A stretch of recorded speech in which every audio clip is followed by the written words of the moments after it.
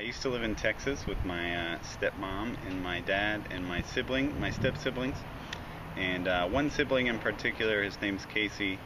He was kind of a chubby ginger kid when he was little, and he got made fun of a lot at school for that, and he got like picked on.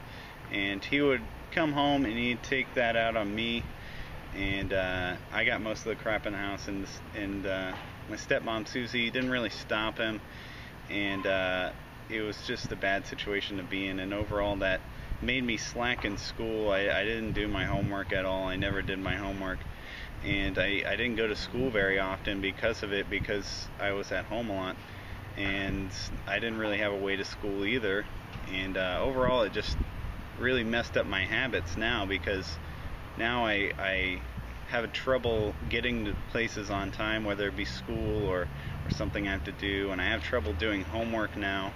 I tend to slack off a lot, but I try and keep myself focused.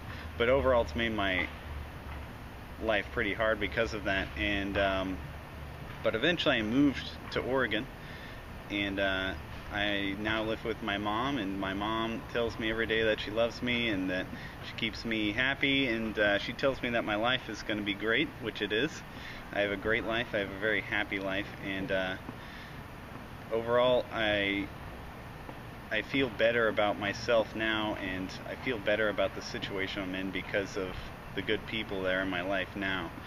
And overall, it gets better because right now I'm about to get a job. I'm about to finish school, and it always gets better. Basically, is what I'm trying to say.